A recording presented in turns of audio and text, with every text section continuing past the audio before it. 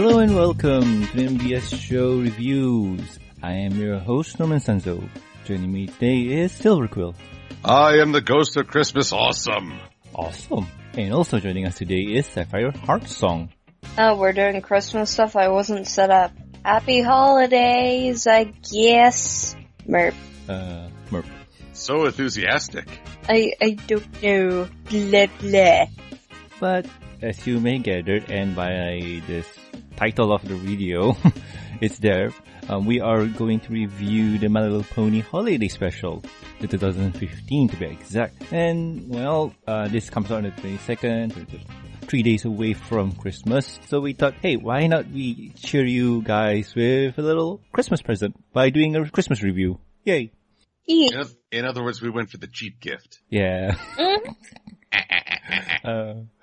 But before we dive into said reviews, first impressions are in order, I think? Alrighty then. For the year 2016 or what? That's New Year's. This is Christmas. Oh, the holidays. I shall raise all kinds of hell when we talk about 2016 in a nutshell. Oh, Silver. Yes? You're on a highway to hell. But anywho, Silver, what do you think of this comic? Well, I had a lot of fun with it. I mean, it is basically just some pony takes on classic holiday specials, which I just enjoy. I mean, it's always fun to see your beloved entertainment sources do their own takes on things, usually to great comical effect.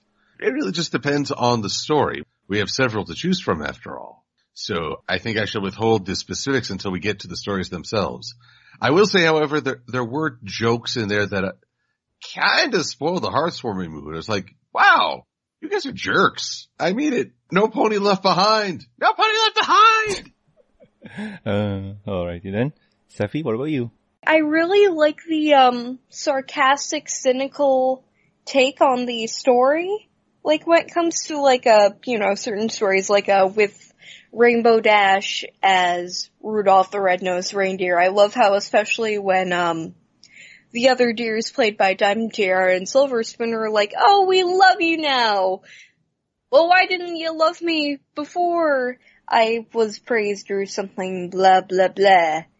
It's been a while since I've actually read this comic, but that was one of my favorite moments ever when reading it. I just love the cynical, sarcastic take on it and how the main six basically twist it to a modern day. Also, I like Cup of Joe. He was nice. He was cool.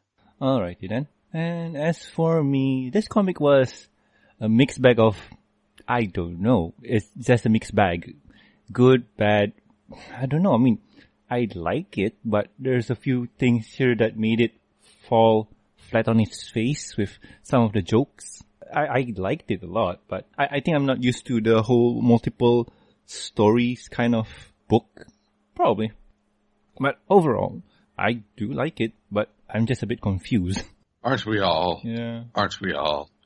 Yep. But anywho, I need to point something out first, that we're not the first to review this. I'm sure there's a whole other bunch of people who reviewed this, but one of the key personnels online, Linkara, he reviewed this comic early on as part of his Christmas review. Oh, Safi, you are not going to pull a who on a Linkara. Yep. I say thee nay. You may want to give me a link to his channel later then. I may want to give you a stern talking to, young lady. You know your internets. I've heard of the guy. I've never actually seen any of his content. Gasp. Le gasp, I know. You don't get the French gasp. You get the Brooklyn gasp. Oi! Boys. But anywho, he reviewed it. I think he did it pretty well for ponies not being his favorite kind of shows.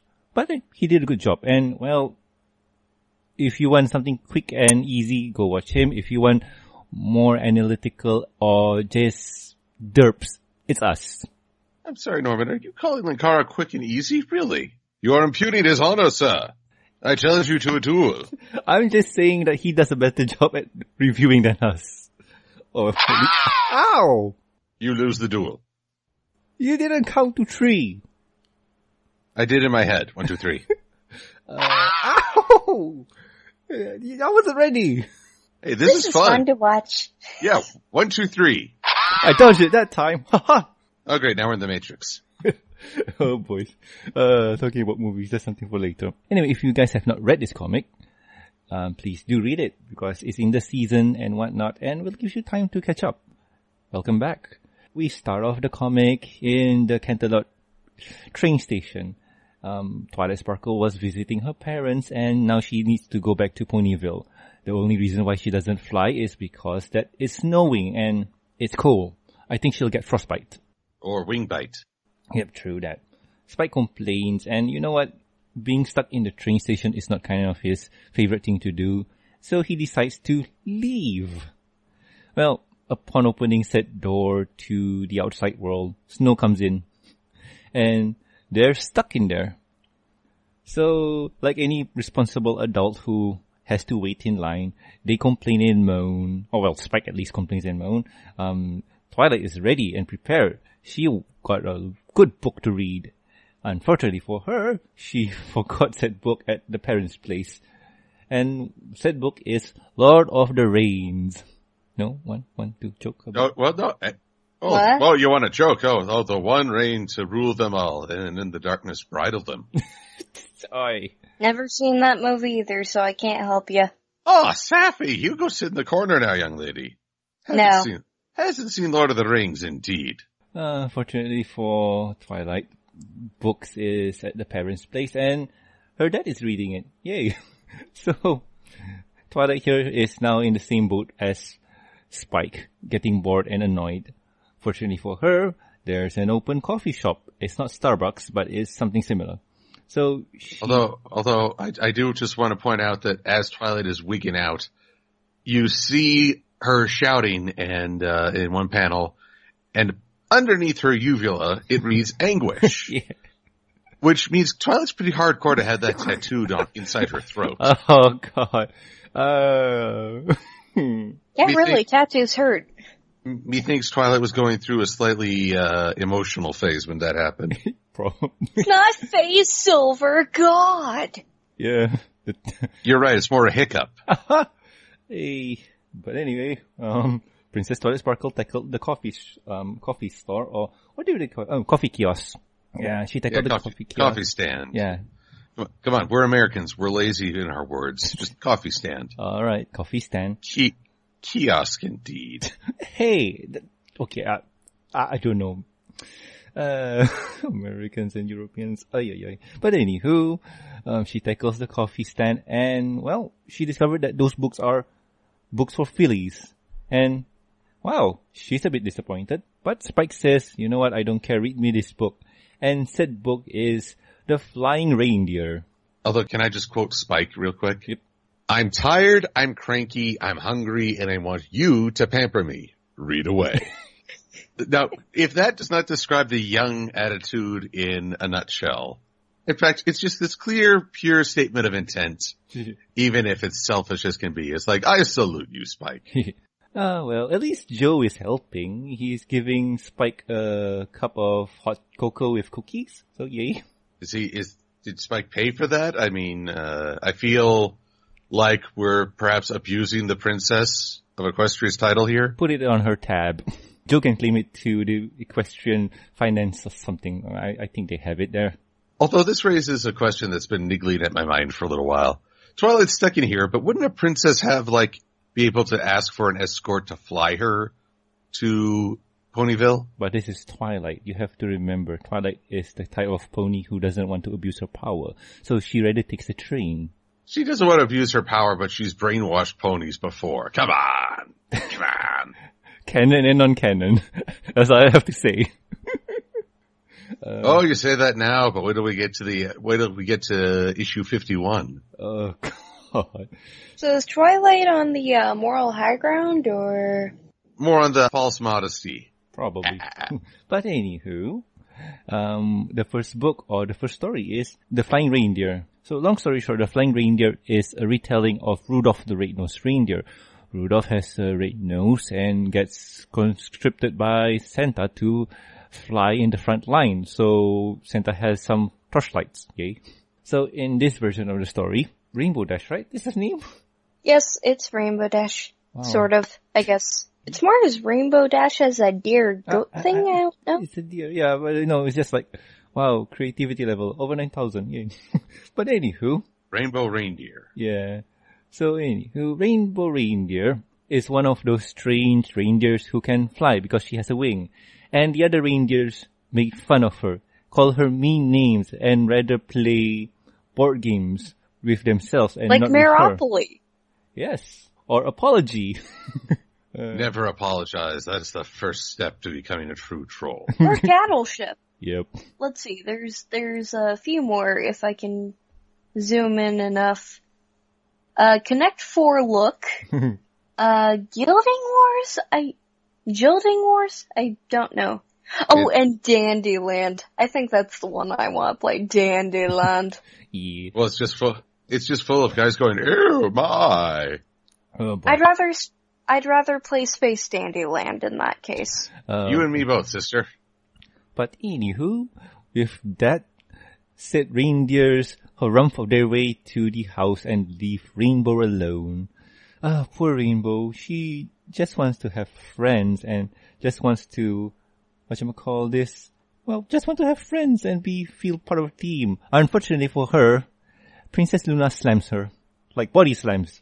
Oh, we're in the WWE. And Luna comes in with a suplex. Oh, the horror! But what's this? Rainbow Reindeer has a steel chair. Kapunk! Oh no! Is that even legal? Oh boy, nerds. That really jingled her bells. Oh yeah, Silver. Rainbow has been known to use excessive violence with the chair. Oh boy.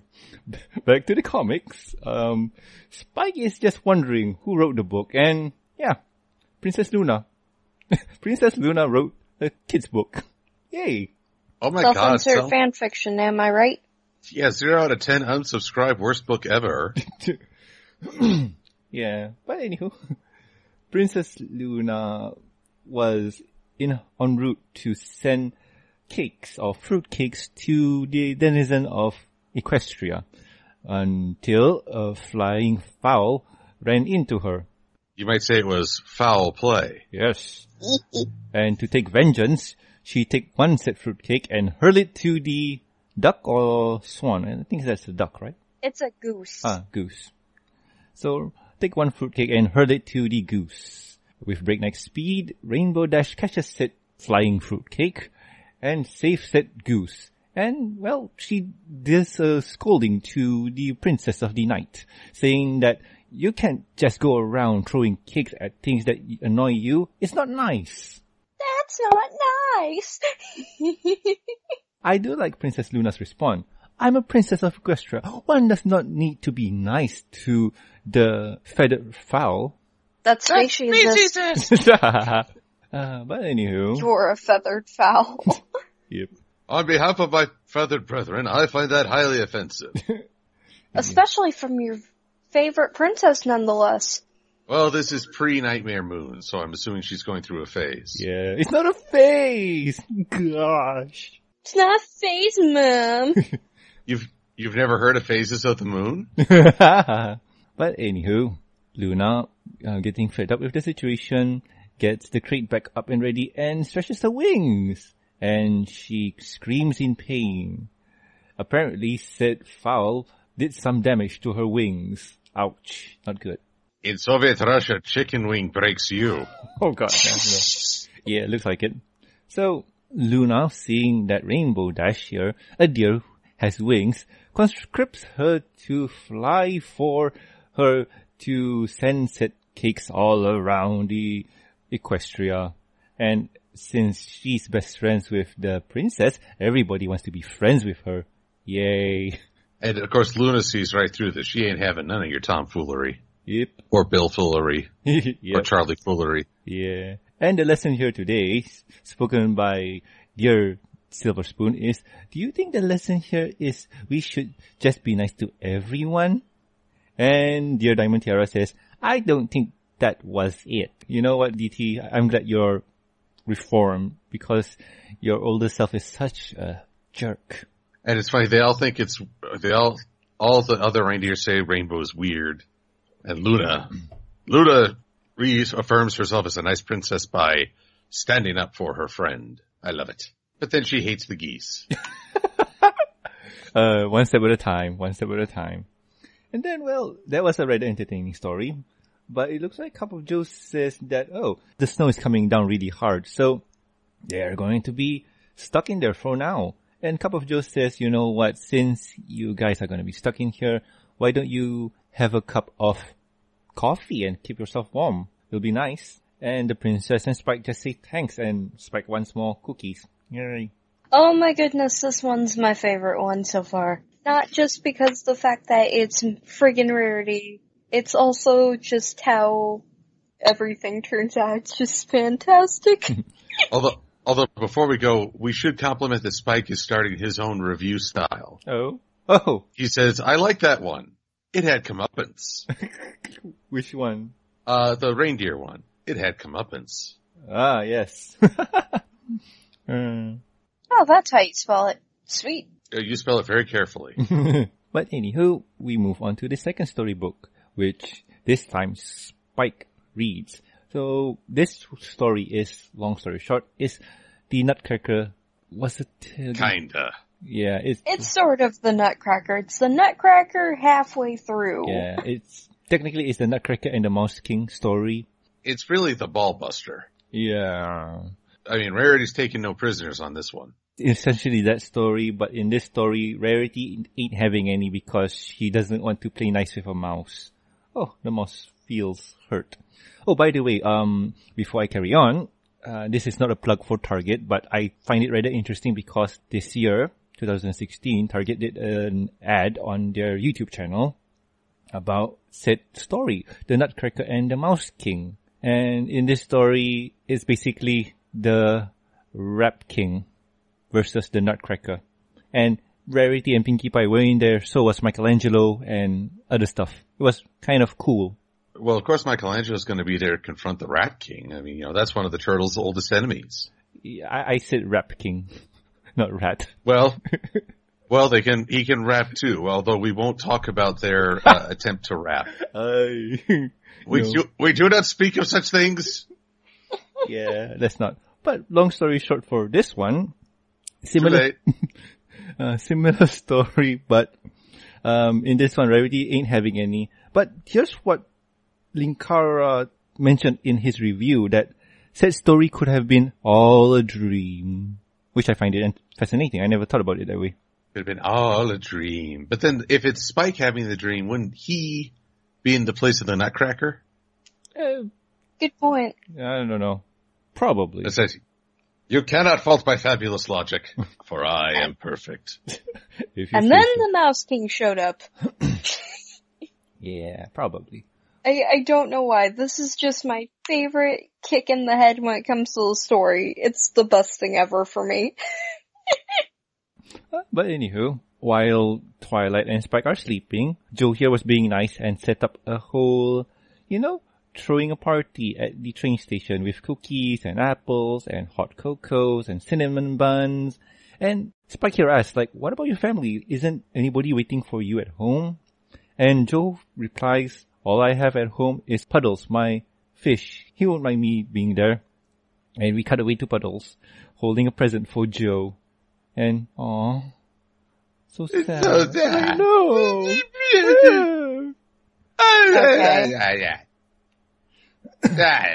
Yeah, so sad.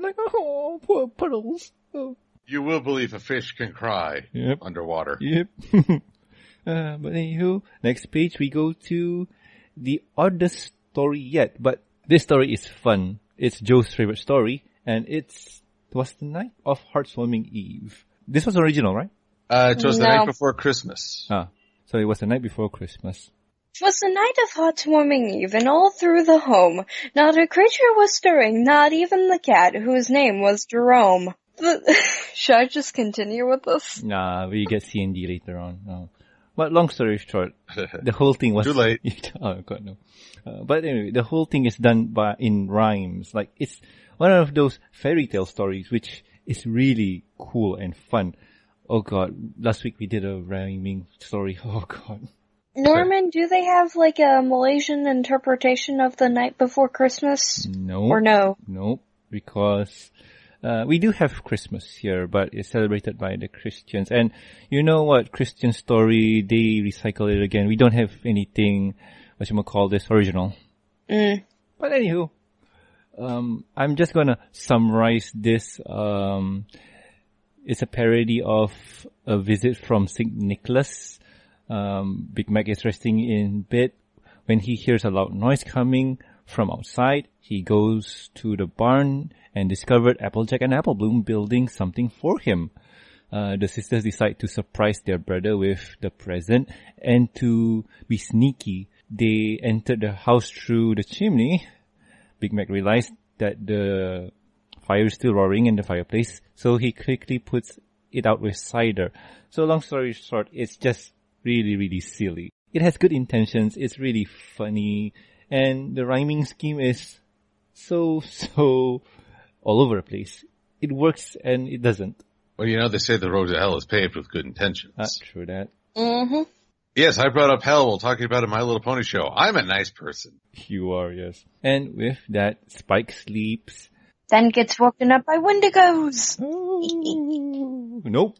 It's just their friends coming to Canterlot because Pinkie Pie's motto in life is no pony gets left behind out of a party. Except Big Macintosh, who's left in an ice crevasse. Yes. What was her logic again? He can get out, probably. Yeah. In a Pinkie party, no pony gets left behind. We left Big Mac behind. I think Rainbow Dash was the one that says, he can get himself out of that ice crevasse and get his flank up here anytime he wants. Probably he'll be fine. Meanwhile, Big Mac is in the crevasse. Help! Nope! Yep. You can be Spike's +1. Oh, yeah. So, Pinkie Pie says that Joe's not on the list, and, well, I don't know why Pinkie's like this, but she just says straight out that Joe is Spike's +1. Done. And with that, they have a holiday. Festive boom. Everything's decorated pretty cool and whatnot. And Puddles! Yay! He joins the party! And, oh wow, the line here. My pinky senses told me to break into a random apartment and take this fish. It's just, wow. You're lucky that worked out so well, Pinkie, else you'd be looking at breaking and entering. Off to the Who's Gal this Christmas. Yep. Sorry, and then look at her face. It just seems crazy, insane. Yep. And Applejack. Yeah, they're doing the whole gift giving thing. Like, you draw a name out of a hat and you get a gift. And Fluttershy's gift to Applejacks is apples. Yay! Ain't nothing wrong with them. You got me an apple? I know you like them. And Spike's worried about Big Mac. Anybody seen Big Mac? Nope. Yep. And meanwhile, Rarity's all like, is that from my registry? I gotta say that they're being a bit cynical for Hearthswarming. But in the end, everybody looks like they had a good time and everybody is just catching up with one another. It's a really, well, let's just say that you're not supposed to take this book seriously. I hope not, because these ponies are terrible, terrible people. Yeah. And in Linkara's review, he did mention that. And yeah, I can see why. This is not a good book to recommend to somebody new. Like, they'll get the wrong impression of the ponies. So friendship is magic, but making someone else pay the price is even better. Wow. I don't think so. Oh yes. Oh yes. You cannot resist the snark side. Oh boys. But anywho, that is it comics. So, Silver, what do you think about this comic book? Well, it's fun. I mean, my favorite is also 'Twas the Night Before Hearthswarming. Just because of the art. That art is probably the most beautiful in the whole comic. Yeah, and I forgot to mention this earlier on, but this comic book is done by multiple artists. Like, Katie Cook is involved, Brenda Hickey, Agnes Garbowska, Andy Price is involved. Katie Cook takes page 1 to 4, 6, 9, 10, 12, 13, and 18 and 20. Brenda Hickey gets 4 to 9, Agnes Garbowska gets 10 and 11, Andy Price gets 13 and 17. So this book is done by multiple artists. So I think this is something really cool. And I don't mind seeing it again in future comics. Well, it'll probably have to be maybe next year's holiday special. Probably. But, carry on. I'm so sorry for cutting you there. It's okay. Wait, no, it's not. I'm sad now. Oh, You made Silver sad. I'm disappointed in you, Norman. I'm sorry. I just had to point it out to the audience because I should have mentioned it earlier. Yeah, Mr. Humbug. What? Scrooge me out like, damn, son. Hey, no. Scrooge be played by David Tennant. No, that's Scrooge McDuck. Yeah, I know. I'm talking about him. Dude looks a little crazy with that beard, I but know. it's still David Tennant. I know. DuckTales. Woo! Oh, well, now we'll all have that song in our heads. Doom, doom, But- doom. No. Carry on. But this was just a fun comic. Sometimes the cynical humor, I don't know. This is a show that doesn't seem all that cynical, so I have more fun with it. Mm-hmm. In fact, that's part of the reason I watch it is because the ponies are not cynical. Usually the cynical characters are non-ponies. Griffin, dragons, and probably yak. We do not talk about the yaks. Okay. The Yaks aren't really cynical. They're more of, Violent in destructive speech. Yeah. personalities. They're loud. They're soccer hooligans. Yay. But anywho, Sappy, what about you? I'm kinda on the opposite spectrum of Silver. I kinda like the cynical personality. Yeah, it's not fitting, but yeah.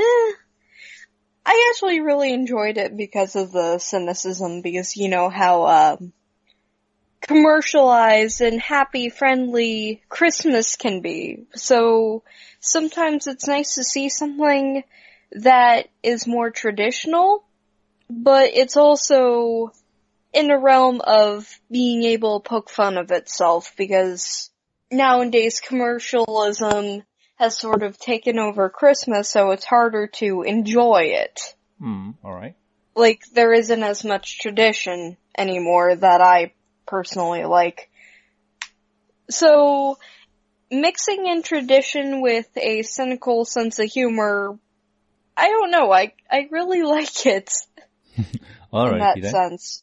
Nutcracker story was the best one because Rarity just breaks the fourth wall and walks up like, nope, I'm done. This is not Rarity's job. She, to be honest, I was surprised when she did that. Like, okay, funny, but the more you think about it, that's not Rarity. Rarity doesn't do that. But anywho. Oh, she would at the sight of a mouse. Probably. Now, if Fluttershy had been involved, Oof. it might have been different. Yeah, true that. But as for me, I think this comic is pretty interesting. Like I mentioned before, it's like a mixed bag of good, bad. It's all a bit confusing because I'm with Silver in this one where the cynicism doesn't really work for it. But at the same time, I can see why it's entertaining and funny because it's, it's something that we don't see the ponies do much. So probably is that one scenario for me where I can appreciate it, but I don't like it kind of thing. But for my favorite comic or for my favorite story here, I would go for the towards the night of Heartwarming Eve. But I like the the flying reindeer just because of how cute Rainbow Dash looks. Like we got Rainbow Dash to be drawn as a deer. That is cute and cool. Yeah, I agree. So at least we covered the whole spectrum of comics. Like I like reindeer, Sappy here likes the mouse, and Silver here likes seeing Big Mac in pain. I beg your pardon. It's Applejack who's in pain. True that too. But in the end, this is a very entertaining comic, and it's something to not be taken seriously while you just enjoy the holidays with your family and friends. So anywho, reviews, and that's my opinion. You guys got anything to say? 1, 2, 3. Oh, not fair. Jerk. Merry Christmas to you too, Mr. Bah Humbug. I wonder who's the humbug guy now. But anywho, from everybody on the MBS show, happy holidays and be safe. Have a great time with family, but do be safe. I'll say it. Merry Christmas. Yes. Merry Christmas to all, and to all a good night. Oh, God. Our European friends are going to get so triggered by that. Yeah, probably. I apologize. But anywho, for next week's review, well, we're coming close to the New Year's. And, well, I'm going to say that we don't do New Year's resolution that well. So how about this? Why don't we talk about the movies we seen for 2016? That'll be cool because there's a lot of movies that came out this year and we got opinions on them. So next week is going to be us talking about this year's movies. What we think about it and why you should either watch them or avoid them. So anyway, I have been Norman Sanzo. I am Silver-Quill. And I have been Sapphire Hudson. And we'll catch you guys, well, next year or next week for another amazing episode. Catch you guys next time. See ya. Ho, ho, ho. Bye. And all a good night. Yay. Oh, by the way, Silver, when you say you want to play Space Dandy Land, do you mean Space Dandy or are you thinking something else? Oh, I like Space Dandy. Oh, yeah. I haven't watched the second season yet. It's all about the booty, baby. Let's just say that. All I know is I loved the zombie episode.